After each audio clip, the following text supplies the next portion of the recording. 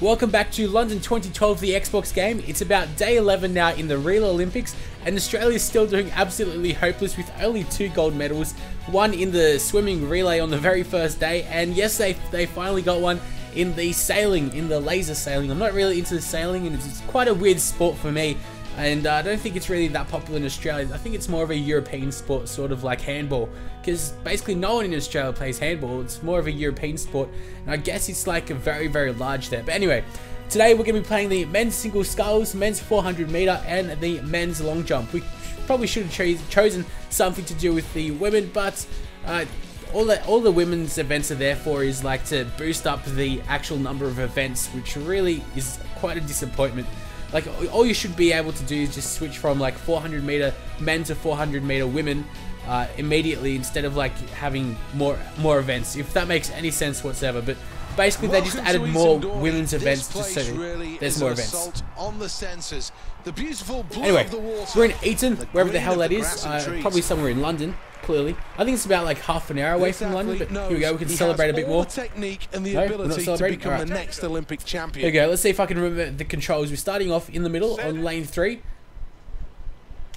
All 6 rowers away neatly from the starting gate. We'll cover 5th now. Oh god, they're all pulling off. That sounded a bit wrong as well. They're pulling outside the medal places at the moment, but still has every chance. Been a while since I actually did this, but the rowing actually lasts for so long in terrific conditions to row in. Like the real life rowing, it's pretty crazy how long they actually row for, and like at maximum intensity as well. It's pretty crazy what these guys do. So much noise from the but always in rowing, what really impresses me is the coaches that have to like cycle among with their athletes. Oh wow, we actually boosted up right into 2nd place. We're coming last. We're not even that far off. Here we go. If I use my power boost, we're starting to get a real shape of this race. Actually, might be coming in first. We're so close. We're gonna catch up to that green line, which is where we need to be. Oh god, he's pulling away. Oh god, they're all pulling away. Working hard here. But we got to get at least a silver. I'd be disappointed with anything but silver. And here we go. We already hit the stands. The stands are like right at the end of the rowing, so we must be close to it. It seems like we're only halfway or so. Oh, goddamn Great Britain.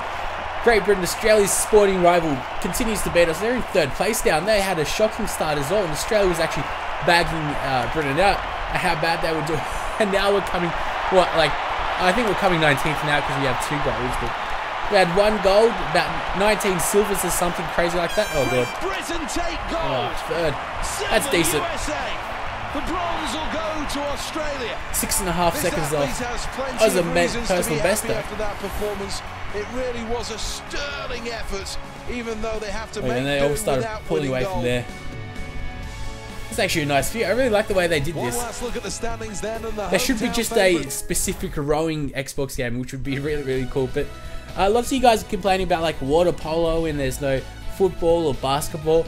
And like, you have to understand, like, there are already football games and basketball games, and people just bag out the Olympic games for how bad the controls and just how bad the gameplay is. They're trying to do something a bit different. That's what really makes it fun for me, because these things are completely different and you don't really get to play them in other games. 8 athletes vying for 3 medals. This is the pressure moment. Set. We're off, we're underway, and that's a really good start. Look at that guy, jeez. Damn rocket. Well, this really has been a struggle so far. Oh, come on, mate. Needs to up the ante sometime soon. We're in third lane, so it can't be that bad. A poor performance at this stage. Now they approach the 2nd half of the race.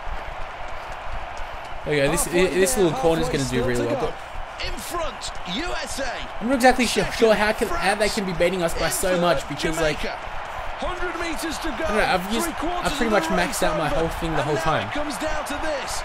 The final throws of this race comes down. There's no medal in that. All right, whatever. What a performance! What an athlete! It's a I'm gonna practice that a little bit more. We're like 5 seconds off the world record. Poland take the bronze medal. Poland takes the bronze medal. What? Oh. I came a bit like the Australian guy in the 400 meter final, last place. Although we didn't get last then. Expectations met. Oh, Jamaica. I guess Jamaica must have gotten their silver just then.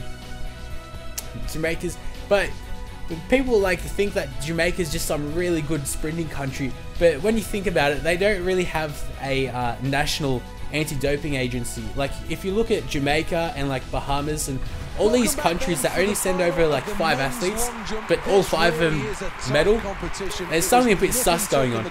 So I've chosen men's long jump as the last event, so just last a little while and can actually try to beat some records. But what I was saying is like, people will think that all these athletes are completely natural, etc., and they're like, oh god, that was an absolute fail. But like if you look at Robert Forsterman, who you guys might have seen in like the newspapers and in the news because of his legs, like of how big his legs are, because he had like a quad off with another cyclist.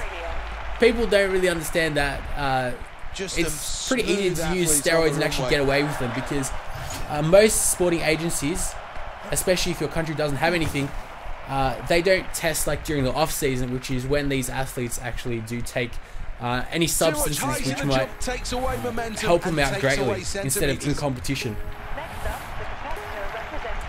Anyway, we have got no chance at the world record. I have no idea how we're supposed to do that. Attempt number 3 then. But we're going to have a really good run up though, which I'm happy about. Alright, let's try to do a little better. Oh, that was pretty good. A bit too high. That was a lot too high. I need to get like perfect angle on this. Jumps up high, but in the end, no real. What does that mean we're coming? Last again. Wow. I've got no idea how we can do this. And oh my god, they're like 50 centimeters still off the world record. It's quite a bit. Alright, here we go. For this athlete, needs a good jump here. Still too high.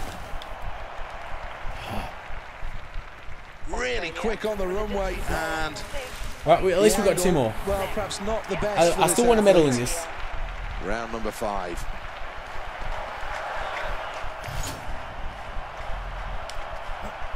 Too high again. Although I think that might have been even our best jump. This seems really good.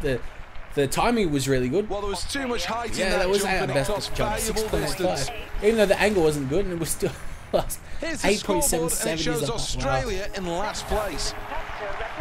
Yep, typical Australia in last place, especially in these Olympics. And one of these athletes will be crowned the champion. That was so good. That was good. That was perfect. That'll give us a bronze. Here's the confirmation. Give me bronze. Give me bronze. To a new personal best. Oh no! 6th place? Wow, you guys are kidding me. That was okay.